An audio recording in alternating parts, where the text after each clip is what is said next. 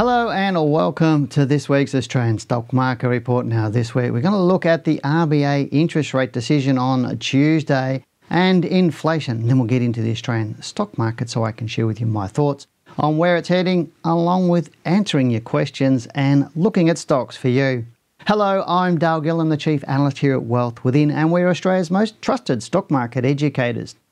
Now before we move on, thank you for showing your support for our channel and hitting that subscribe button. Now remember, as you subscribe, click the bell on the right of it so you keep up to date with our latest videos. Also, remember to tune into our live Australian stock market show, which is on every Tuesday, 7 to 8 p.m. Australian Eastern Time. Now this is a show where you get to ask us, the stock market education and trading experts, to look at your favourite stocks and answer all of your questions. Now, with the Australian stock market falling over the last few weeks, there has been a lot of talk around consumer confidence and inflation as the possible causes. Now, with the RBA set to meet for the first time on Tuesday, the focus is on whether they will raise interest rates and how this will affect the stock market. Well, according to the RBA, inflation is currently sitting at 3.5%. Now, to put this into perspective, at the start of this century, inflation was 1.8%. and has been as high as 5%, which was in September 2008, and the lowest in June 2020, when it fell to minus 0.3%. Now, according to Trading Economics, the Australian inflation rate has averaged around 4.86% from 1951 to 2021, yet we are now at the highest level of inflation in the last 13 years since 2008. Now, consequently, many are talking about raising interest rates to slow the economy and curb inflation. Now, right now, given the current COVID situation, I don't think it's really a solid argument for raising interest rates, although I do believe they will rise this year. That said, I don't believe the rise will be anything significant, as the RBA knows that the current factors driving up inflation are only temporary. Regardless of your view on whether interest rates will rise this week, the fact is that the market is falling. So understanding why is of least importance. What you do need to know, or what you do need to focus on, is whether to hold your position in the market, reduce it, or exit altogether. Now, in my opinion, investors are far too focused on what the index is or will be doing rather than focusing on their own investments. Right now, I am not focusing my attention on the market or interest rates, but instead on some of the top 50 stocks on our market, as I believe they will present some great buying opportunities in the next few weeks. Now it's time we looked at the market, and as usual, we'll start with what were the best and worst performing sectors last week. Once again, all of the sectors in the Australian stock market were down, with the best performing sectors including consumer staples, and that was down 0.04%, followed by utilities down 0.51% and energy down 1.17%. The worst performing sectors included information technology down 8.04%, followed by materials down 3.46%, and healthcare, that was down 3.05%. Now, the best performers in the S&P ASX top 100 stocks included Rio Tinto, and that's up 4.64%. Followed by AusNet Services up 3.19%, and BHP, that was up 2.67%. The worst performing stocks included Evolution Mining down 16.06%, followed by Mineral Resources, that was down 15.81%, and WiseTech Global was down 15.35%. Now, before we get into taking a look at the charts, remember, if you want to understand the stock market and have more control over your trading, then you can get a copy of my first book, How to Beat the Managed Funds, by 20% for free. All you do is pay the shipping. Now, to get your copy, visit our website, wealthwithin.com.au. It's on the homepage, so you just click on the button on the homepage, or you can give us a call on 1300 858 272. Now, just a little bit of a note, people have been trying to buy my second book, Accelerate Your Wealth, and thinking that is free. No, that's not. That's around $27, $28 for that one. It is How to Beat the Managed Funds, my first book. Go to the homepage, click on the button to buy it, and it will be just pay the shipping. You get it for free. If you're in doubt, just ring 1300 858 272. Now, moving on. What do I expect in the market moving forward? Well, let's get into the charts for our S&P 500 All Ordinaries Index update for this week. We'll also answer your questions and look at the stocks that you've chosen for me.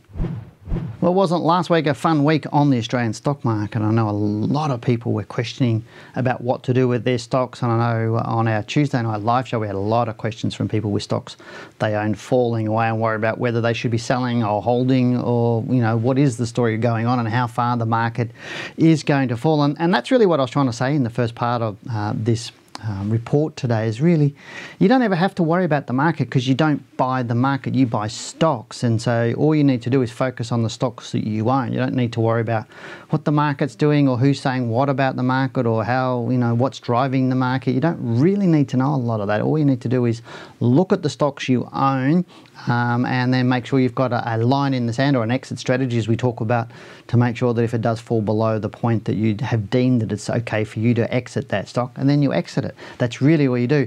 A lot of people panic because of that fear of the unknown. They just don't know. They don't know how far the stock is going to fall. They don't know how far the market's going to fall. So people have this fear in their mind. But it seems to be when the market's bullish, everybody just becomes an expert and they just buy stocks and they go up. But it's only when they start to come down do you actually really know what you actually know. And if you don't know enough, and it's a really, really big, how I'd say, it's a really big, poke in the ribs to say, well, hang on a sec, if you're worried about your stocks right now, that means you do not know enough and that you do need to learn something. That's why I implore people to at least buy one of my books, because it'll help you understand how the stocks move and what you need to do with buying, selling and managing your portfolio. Because I'm serious when I say people don't ring me or ask me questions when the stocks they own are going up. It's generally, I get the majority of the questions when the market's bearish and their stocks are falling away and people are going, what do I do and how far is a stock going to go? And it's almost like how long is a piece of string. Unless you put a lot of effort into it, it's a little bit harder for people to determine how far a stock will run in either direction. And I'm not going to do that on this report. I can do it, but I'm not going to do it on these reports. That's the stuff I do for our clients. But let's go and have a look at the charts and see what's happened with our market last week. Now, Friday was a day where the market did bounce up, and I'm going to bring up the monthly chart, and you can see here, this is what I was saying early last week. I was saying the market will probably go down to around that sort of 7,000 points to around that 6,800. I thought it would go into that area, and you can see here, if I move this over, well, let me just delete it over. You can see here, I'll get rid of that one so it's a little bit easier to see. So there is the current month at this point in time. So if I use from the close of the prior month, you can see right now we're down about 6.63%, down about 9.48%. And the market will generally fall 8 to 12% when it does fall into it. Now let's just get rid of that, and I'll show you how far it is off that all-time high which we had earlier in the month. I'll just put the lock on it, and you can see it was down nearly 11.62% down there as of earlier last week, and it's come back to close there so far at 7,266.3 points, but was a low of 7,031. So I nearly hit my top end of my target there at that 7,800 points. And as I said, it could go to around about 6,800 points, and that's where I'm projecting it probably could go. Now, I'm not saying it is going to go down to that point. I'm just saying this is what probabilities suggest may happen, and this is what a lot of people don't do in the marketplace. They'll see the market fall away, it'll get to a projected level that somebody might say, and then people jump in, and right now I'm not sure. It's everything about the market is confirmation, not speculation. And I'll tell you a little bit of a story. It's like when we're kids, we're taught, when we go out to cross the road, we're taught to look to the left, look to the right, look to the left again, and then walk across the road if it's all clear. Now, if you're in the Northern Hemisphere, it's the other way. You've got to look the other way because the cars are going, especially in America and places like that, where your cars are coming from a different direction. But we do that because we know it's safe. Now, in the market, we see people just buy the dips, or they jump in because they think something's cheap. So they look to, basically they're just looking to the left and then just running out, and you could be running into a Mack truck. So right at the moment, if we look at the last day, here's Friday, there you can see the market was quite strong on Friday, up with a range of 165 points. But what was interesting to me, and if you have a look at the volume, this is volume down the bottom, and if I put the little crosshair on, you can see the volume there. There's only one bar higher than that. So this is the highest volume. If we keep going back, you can see how high that volume is. It's right back to September 2020, right over here. that we've got really high volume, and then September last year we had some really high volume. So we've got some really high volume currently in this month, and obviously with the all-time high, this last week, not last month. Here's the bar here, the volume for that all-time high bar. You can see it's really low, but not unusual for January. 2 weeks ago, it was pretty normal. That week ending Friday the 21st of January, relatively normal in terms of that. So it'll be interesting to see what happens this week. This could be just a lot of people jumping in, trying to bargain pick, if that makes sense, or buying the dips, as a lot of people talk about. I'm not convinced, and like I was saying before, I want to make sure I've got confirmation that this is the low. Could it be the low? Yes, it's possible. Is it the low? That's yet to be confirmed. So Janine and I'll be watching closely this week, because it is possible our market will go down a little bit further. We may have a week up, and then it might go down for a couple of weeks down to 6,800 points. So right now, just to be a little bit careful. But as I was saying a little bit earlier in my report, I am excited about the market. I am looking at the top 50 stocks on the marketplace, because there's some good-looking stocks there setting themselves up for buys. So you'd be wise to be, putting the time into planning what you might be doing moving forward, because I still think the rest of this year is great. Do I think the market's going to crash? No, I still do not think the market's going to crash, our market or the US market. I think we've got more of a medium-term rise. I think we'll resume our bull market. I think our market will outperform pretty much the US market over the next couple of years. That's my take. And we should really rise up into mid-decade, maybe 2024, 2025, and before we're having another bigger correction than what we're actually seeing right now. So it'll be the next big one, which will probably be more like 15 to 20, 25%, or maybe even bigger than that. It could be a crash type of situation there, but I'm not super worried about that now, and we'll talk about that more as we get closer to it. But right now, I'm quite happy with the market. As I said, all you need to do is make sure you have a line in the sand in case the stocks you own fall a little bit further. But now's the time to get into our questions from you. The first question that we do have today is from Shane, who says, thanks for another great show. I've been looking to build a position in AD8 and was hoping to get your thoughts on a possible entry range. Thanks again from Shane. I'm not actually going to give you an entry range. This is really what you need to be doing for yourself. It's, for example, as an expert, we give you the best of what we give you today based on the knowledge that we have today. So I might go, look, I think it's probably a good buy at around this point, but then tomorrow I might change my opinion because of more data coming in, or it may sort of slowly move to that point over the next couple of weeks. But then by that time, I've also changed my mind because of new data coming out. It really is up to you. You need to know why you're buying, why you're selling, where you're buying, where you're selling, how to manage your money. That's really what you need to do. But I'll go and have a look at the stock and have a look and give you my opinion on it. And part of the reason probably why you're asking me is because it's been falling so hard. You can see here, big fall, and you're saying, where is a good entry range into this stock? And right now, the age-old adage, like I was saying before, is you just wait for confirmation of the move down to stop, because you can see here, if I go to here, you can see as of one point this month, it was down 34.97%. So has it stopped falling? I don't know. And unless I do a lot of work on this stock, I won't know. And you can see here, only the last few weeks, it's fallen 31.55% in price since sort of mid-December. This is looking okay because it did push down and come back, but then so did the market. Right now, is this going to fall further? I would suggest it's the probability, when a stock is moving like this, probability, if you think of it like a pendulum, is swung to the bearish side, and the probability that it will continue to fall remains until it doesn't anymore. And I think, well, you go, well, that makes sense, Dale, doesn't it? It's going to fall until it doesn't fall anymore. Correct. That's why we need to wait for the market or the stock to tell us. So if it falls through this sort of level through here, that 675, then you're probably going to find it's going to go through to $5. But it's still not me telling you where to buy this stock. And right now, when we're looking at this all-time high there at $11 and 1 cent, so probably wouldn't surprise me if it got down into that sort of $5.50, sort of $5.50 range over the coming weeks and or months. But it doesn't necessarily, again, it's not a position that I'm saying if it hits those levels, you should buy that. No, right now you stay out until it hits the bottom, and then it starts to move up and tells you that it stopped falling down. then that's the range that you would buy from. But thank you very much, and I'm glad you do enjoy our shows and our reports, as I said, but it really is that you need to make sure you have rules of entry and exit for yourself and making sure you understand it. But right now, I think I'd stay out of ADA. The next question that we have is, I'm going to try and say this right, I think it's Valium 3165. It's a nice name, isn't it? Who says, hi Dale, I love the video. Would you mind covering some lithium stocks like PLS or CXO?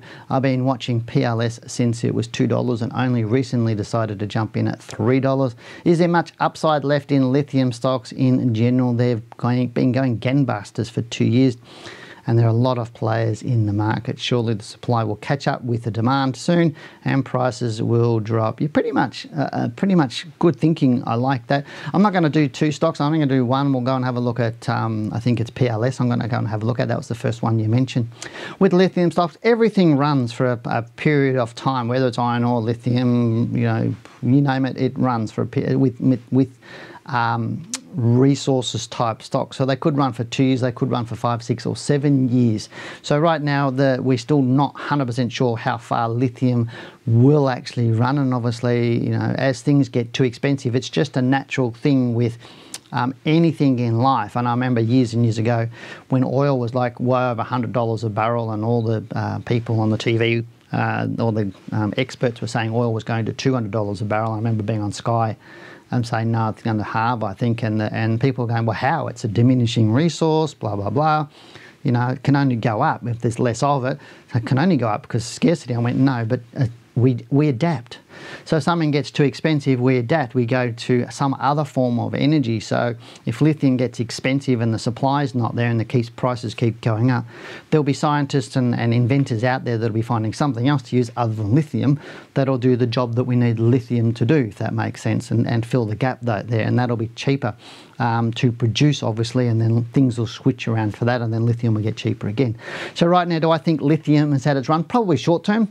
I think we may see some short-term weakness on it. That just means to be careful with lithium stocks, and you are right, they have gone gangbusters over the last couple of years, but don't think they're going to do that this year or into the next 2, 3, 4, 5 years. They will tell you what's going on, and lithium will as well, but right now they are looking a bit overpriced and starting to come back down. But let's go and have a quick look at PLS, and you can see, I'll bring that up on the screen now. You can see it's been, as you can see, they're big gangbusters, as you were saying. So even looking at there's May last year was only $1, and obviously it's gone up to over $3.80. So looking at this, I shouldn't have clicked on that, Dale. Let me just go and put on to where is it? November. There's the end of December last year, so currently it's up 270% in the year, so 347% it was up. Pretty much, well, not for the whole year, but that's obviously to this current month, the high there in January at $3.89. It's looking a little bit weaker. It's going, obviously it's reversed through here, it's dropped down in.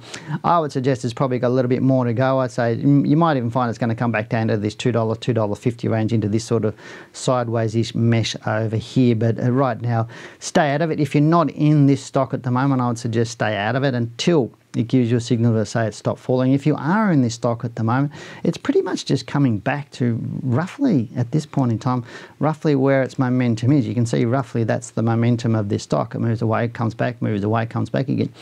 These little trend lines that I'm using, and I'm using the trend line tool, not drawing a trend line. This is just a momentum roughly.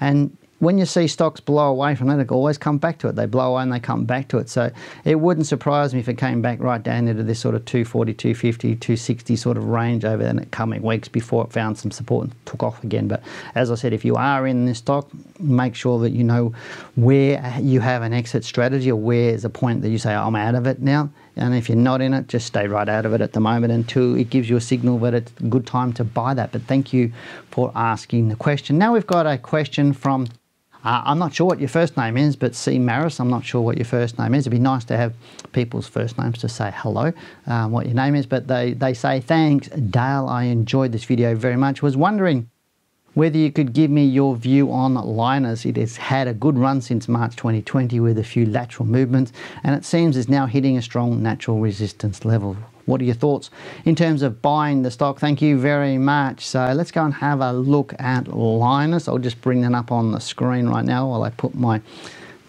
glasses on. It's had a massive run again, just like PLS. It's had this beautiful big run over the last couple of years. It's in rare earths, obviously. Anything in sort of that battery technology with lithium, rare earths, all those sorts of stuff has done really well. My comments are pretty much exactly the same. If I use my little trend lining tool again, you can see the same sort of thing. So at this point in time, it's probably just coming back into the realms of here. So it coming back to $8, maybe even to $7, into that sort of range, would not surprise me. Is it a buy right now? No, it's not a buy right now. I'd just be sitting back waiting.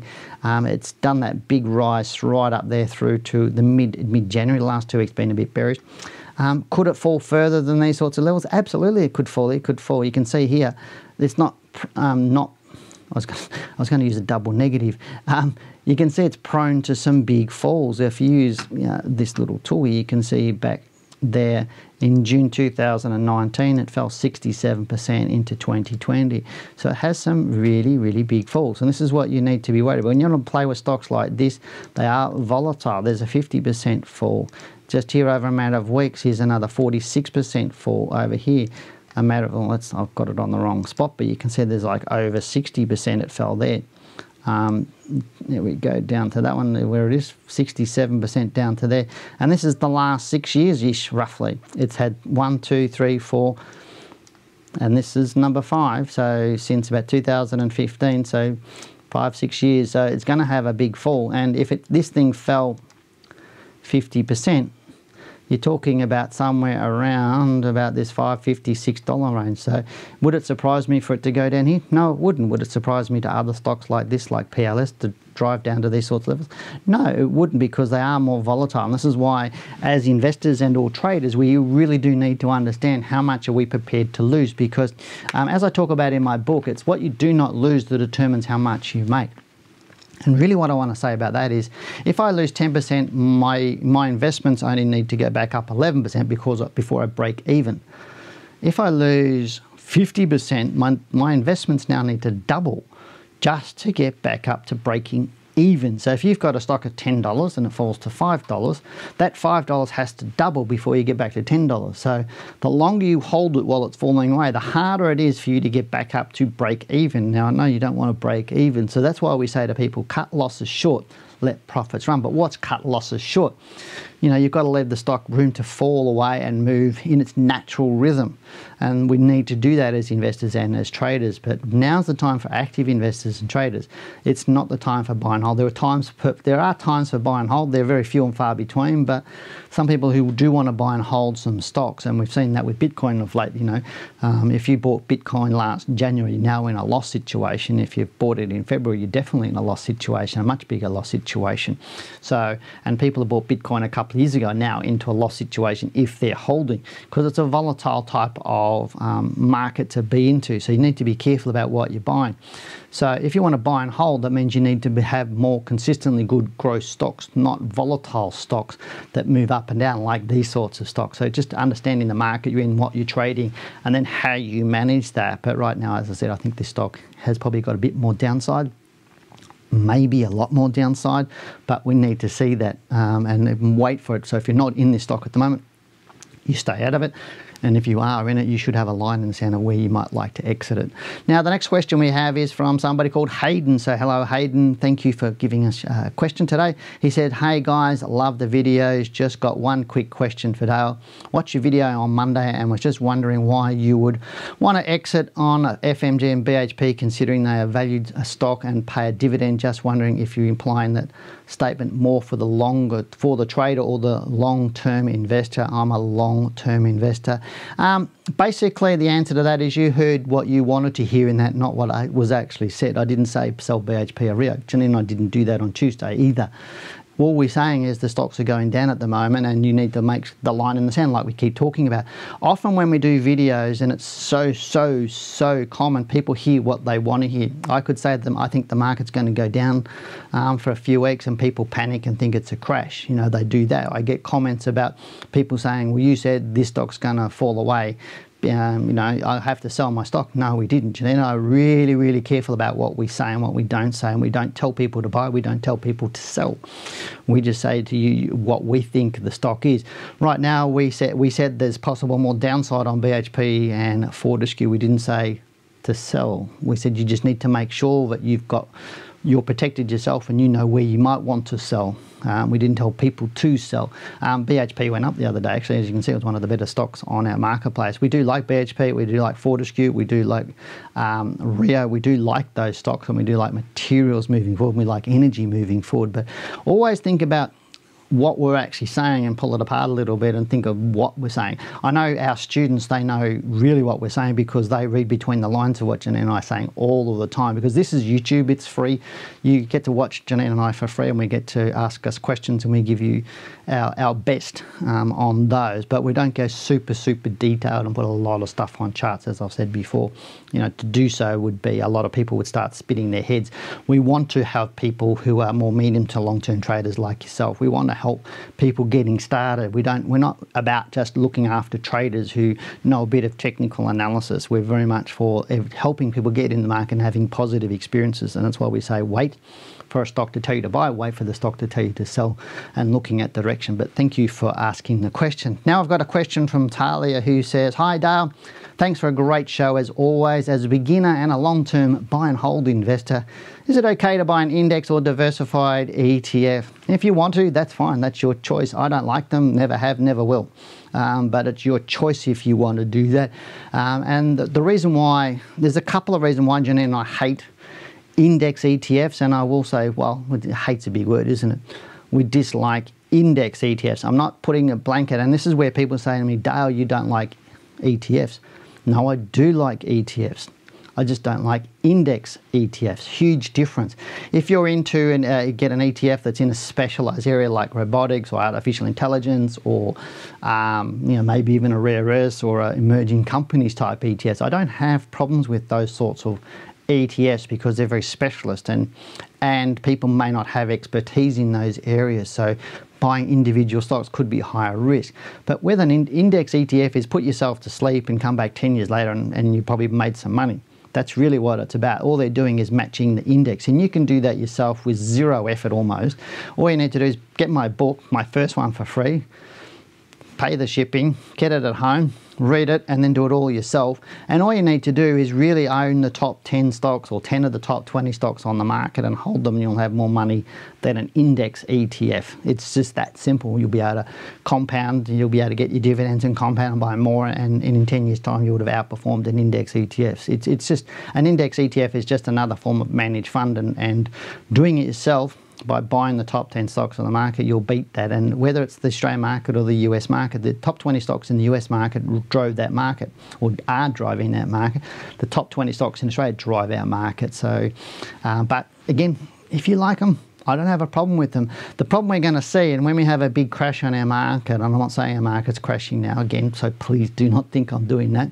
Eventually, when we do have a crash, I'm pretty sure index ETFs are going to be part of the problem, and that's part of the reason why Jenny and I don't like them. There's going to be a real big squeeze on those because everybody panics generally in a big crash, and there's going to be everybody trying to get out, and then we're probably going to get the same situation we had in the GFC, whereas a lot of stuff happened to retail investors because the big end of town were losing money and they just shut down, stopped people getting out of their managed funds and a whole range of different things. So, and believe me, there's over trillions of dollars in index ETFs in Australia right now, and getting bigger and bigger and bigger. And the bigger it gets, the higher the risk gets. And that's really what Janine and I say, buy the stocks yourself, because you can always sell them at any time. But thank you for asking the question. Thanks everybody who posted a question there. And if you're sitting there and you have a question for me, well, it doesn't really get answered until you ask it. So first thing you need to do is publicly subscribe to the channel to show your support, and give us a big thumbs up. Whether it's today's show or tomorrow night's show, give us a big thumbs up. Then just type your question below. Again, the section below is for people to ask questions of us. There's not a chat forum for everybody just to go wildly chat. And if you've got a stocks that you want to tell everybody else to buy, I'll delete it. It's not for you to ramp stocks or talk about stocks that you own.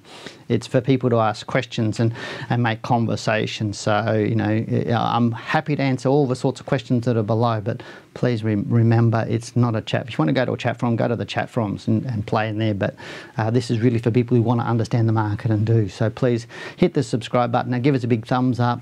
Also, you know, put your questions down below. Now remember, we do, on this channel, we do these Monday market reports each and every week. We also do our live stream, which is on tomorrow night, Tuesday night, 7 to 8 p.m. Australian Eastern Time. So hit the subscribe button now, click the bell on the right of it so you know when we upload and go live. That's it for me. I'm Dale Gillham, the Chief Analyst here at Wealth Within. Goodbye, good luck and good trading.